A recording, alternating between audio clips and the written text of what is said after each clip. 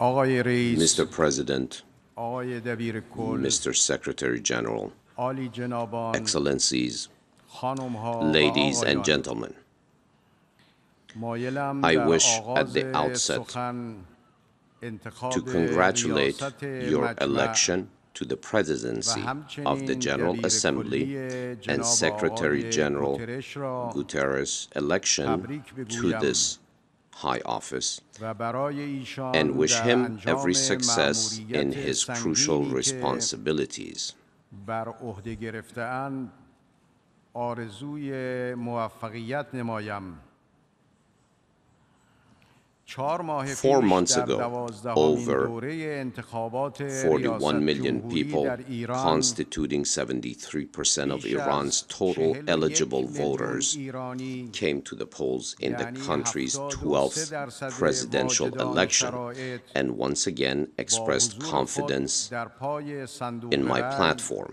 یک بار دیگر به برنامه این جانب برای which calls اعتدال for و moderation and احترام به حقوق respect for بشر human و حقوق rights and شهروندی prosperity در and سیاست economic داخلی revitalization و at home اتخاذ خط and مشی تعامل constructive سازنده engagement در سیاست around the خارجی world. و پیشرفت در مسیر تحول اقتصادی اطمینان کردند. این رأی Their vote حاصل manifested بلوغ the سیاسی maturity of the اجتماعی electorate in a society جامعه‌ای بود که that has تنها 4 experienced free دهه and است democratic governance for حکومتی only 4 مردم سالار decades. و آزاد را تجربه می‌کند.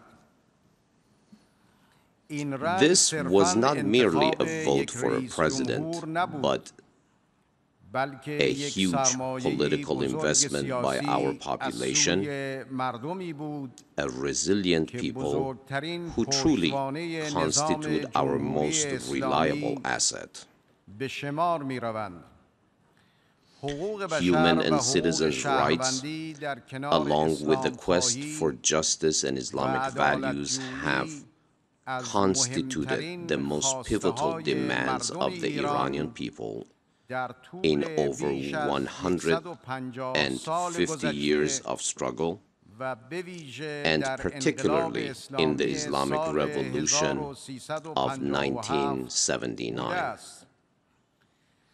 دولت In من its در first دوره term, قبل while همزمان با pursuing پیشبرد nuclear مذاکرات negotiations هسته‌ای در internationally, عرصه خارجی my government برای focused تدوین at حقوق home on شهروندی the در عرصه deliberation and داخلی نیز articulation of citizens' تلاش rights, نموده leading و to the منشور حقوق promulgation شهروندی of the را Charter of اعلام Citizens' و Rights برای اجرا and its ابلاغ issuance نمود. for implementation.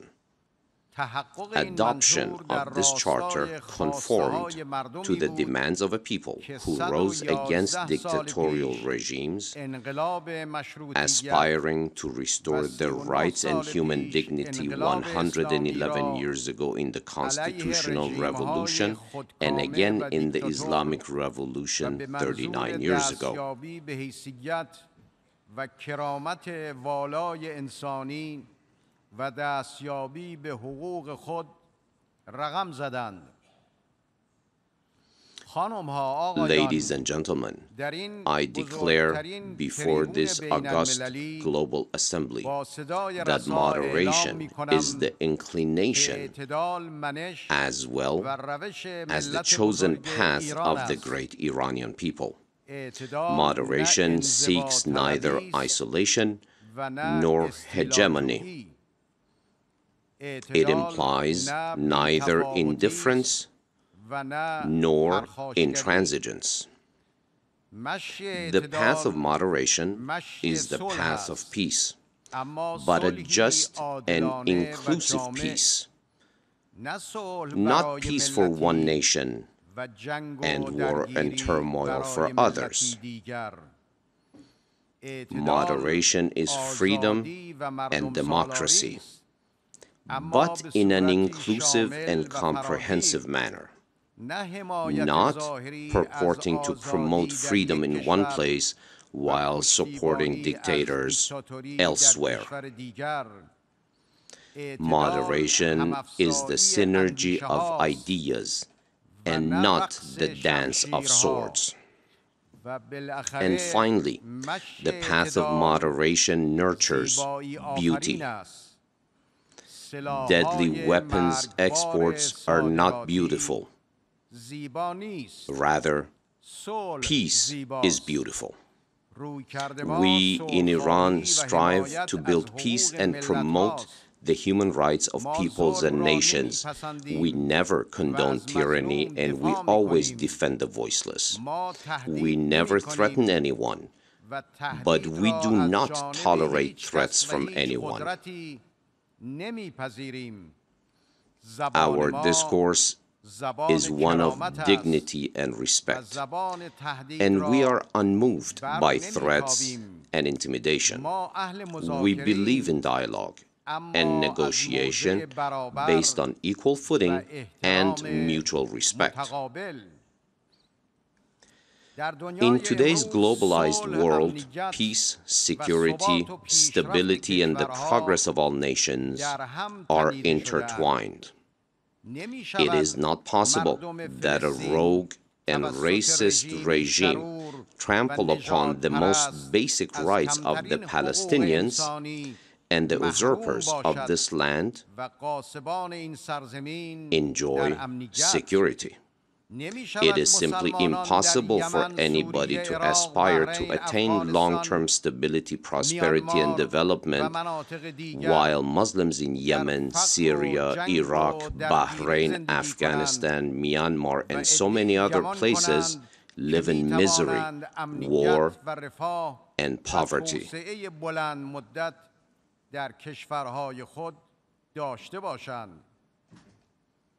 Mr. President, throughout its history, Iran has been the bastion of tolerance for various religions and ethnicities. We are the same people who rescued the Jews from Babylonian servitude, opened our arms to welcome Armenian Christians in our midst, and created the Iranian cultural continent with a unique mix of diverse religions and ethnicities. I represent the same Iran that has historically assisted the oppressed. Centuries ago, we supported the rights of the Jewish people, and today we insist on the restoration of the rights of the Palestinian people. Iran is still the same country, supporting justice and seeking tranquility. Today, we are on the front lines of fighting terror and religious extremism in the Middle East. Not for sectarian or ethnic reasons, but for an ethical, humanitarian, and strategic one. Iran does not seek to restore its ancient empire, impose its official religion on others, or export its revolution through the force of arms. We are so confident in the depth of our culture, the truth of our faith, and tenacity and longevity of our revolution that we will never seek to export any of them in the way neo-colonialists do with the heavy boots of soldiers. To promote our culture, civilization, religion, and revolution, we enter hearts and engage minds. We recite our poetry and engage in discourse on our philosophy. Our ambassadors are our poets, our mystics, and our philosophers. We have reached the shores of this side of the Atlantic through Rumi, and spread our influence throughout Asia with Sadi. We have already captured the world with Hafiz. We therefore are in no need of new conquests. Excellencies, the call of moderation is from a nation that has been committed to it. We are not preaching moderation, but we are practicing it. The JCPOA is a case in point.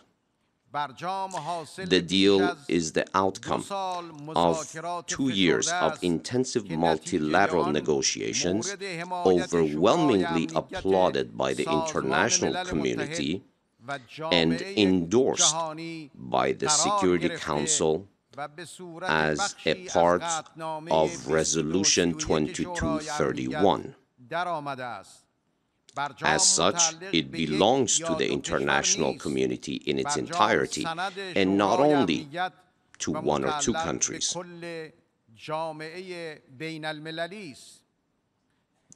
The JCPOA can become a new model for global interactions. Interactions based on mutual constructive engagement between all of us. We have opened our doors to engagement and cooperation. We have concluded scores of development agreements with advanced countries of both East and West. Unfortunately, some deprived themselves of this unique opportunity. They have imposed sanctions really against themselves, and now they feel betrayed. We were not deceived, nor did we cheat or deceive anyone. We have ourselves determined the extent of our nuclear program. We never sought to achieve deterrence through nuclear weapons. We have immunized ourselves through our knowledge and, more importantly, the resilience of our people. This is our talent and our approach. Some have claimed to have wanted to deprive Iran of nuclear weapons, weapons that we have continuously and vociferously rejected. And of course, we were not, and are not distressed for foregoing an option that we, in fact, never sought. It is reprehensible that the rogue Zionist regime that threatens regional and global security with its nuclear arsenal and is not committed to any international instrument or safeguard has the audacity to preach peaceful nations. Ladies and gentlemen, just imagine for a moment how the Middle East would look had the JCPOA not been concluded. Imagine that along with civil wars, Takfiri terror, humanitarian nightmares, and complex socio-political crises in West Asia, that there was a manufactured nuclear crisis. How would we all fare? I declare before you that the Islamic Republic of Iran will not be the first country to violate the agreement, but it will respond decisively and resolutely to its violation by any party. It will be a great pity if this agreement were to be destroyed by rogue newcomers to the world of politics. The world will have lost a great opportunity. But such unfortunate behavior will never impede Iran's course of progress and advancement.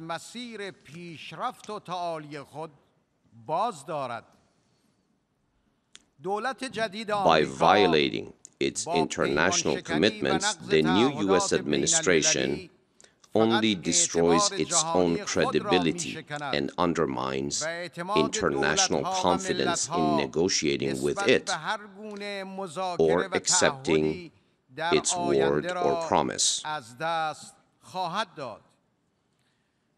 Ladies and gentlemen, 4 years ago, the Islamic Republic of Iran sponsored the initiative of the World Against Violence and Extremism, wave in this assembly. We consider dialogue and negotiations based on a positive-sum paradigm as the only path towards the resolution of global and regional crises. We have made a conscious decision to strengthen relations with our neighbors and the region and to enhance cooperation with all friendly countries. It is impossible to navigate through the complex and dangerous challenges in this turbulent transitional global phase without expanding interactions and exchanges and institutionalizing dialogue between nations and states.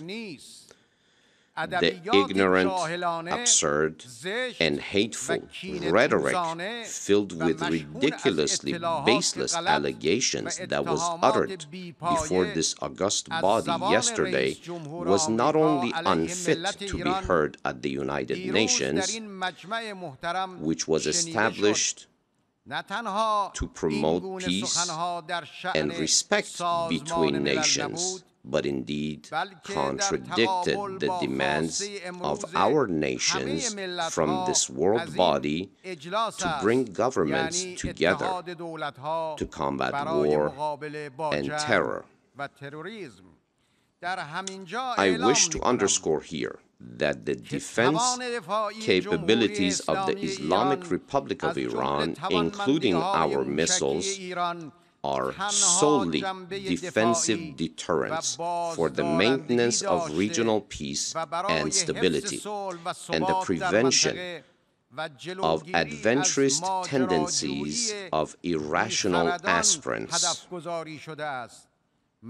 We cannot forget that civilians in many of our cities became the targets of long-range missile attacks by Saddam Hussein during his 8-year war of aggression against us. We will never allow our people to become victims of such catastrophic delusions again. Instability and extremist violence have only been exacerbated in our region through the military interventions of extra-regional actors. The same powers that try to sell ever more of their deadly weapons to other states by accusing Iran of fomenting instability. I want to emphasize that foreign intervention and the imposition of alien wishes on the people of the region will only widen and deepen the crises in our region. The crises in Syria, Yemen, and Bahrain do not have military solutions and can only be resolved through cessation of hostilities and the acceptance of the will and wishes of the populaces.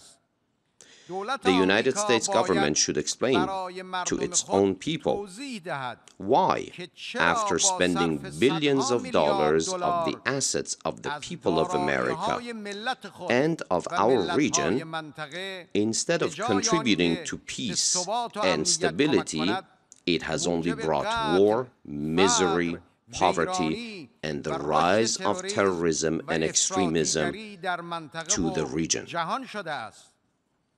Ladies and gentlemen, over the past 4 years, Iran's economy demonstrated that it has unparalleled potential for expansion and growth. Economic sanctions not only did not impede Iran, but instead solidified popular resolve to enhance domestic production. Achieving the highest global growth rate last year proved that Iranian economy can become the most vibrant emerging economy within the next 20 years with a $1 trillion growth potential.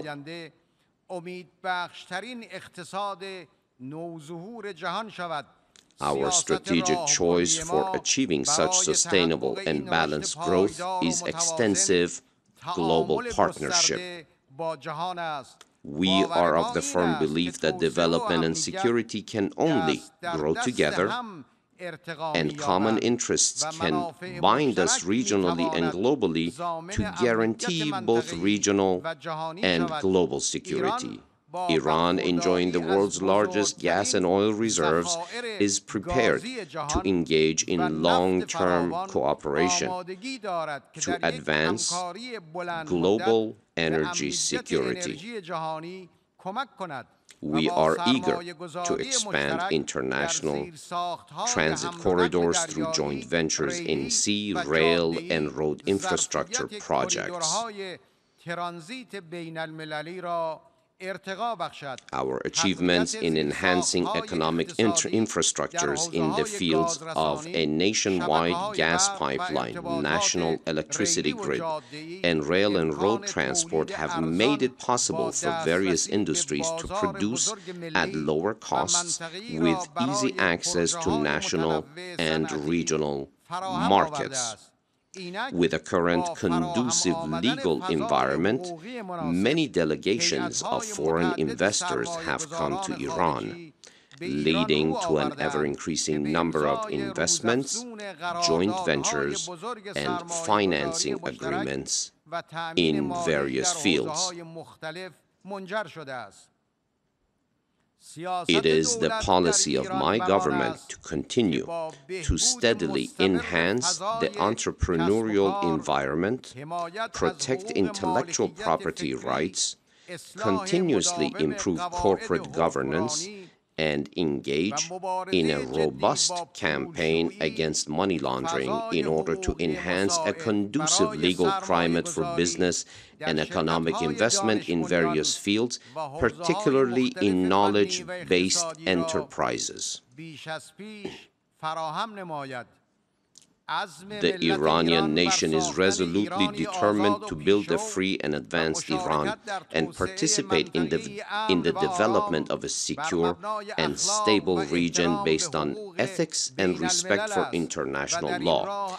In this endeavor, we welcome the participation and cooperation of all investors, intellectuals, and innovators from across the globe. From this global podium and as the representative of the people of Iran, who are world famous for their hospitality, I invite all of those who seek peace, security, and progress through partnership and cooperation among nations to visit Iran and join us in building this future of hope. Ladies and gentlemen, if we truly believe in our collective decision 4 years ago here in this General Assembly to make wave a world against violence and extremism, we can turn the discourse of imposition, unilateralism, intimidation, and war into the logic of dialogue, synergy, and peace, so that moderation can become the dominant voice across the globe. I thank you for your attention.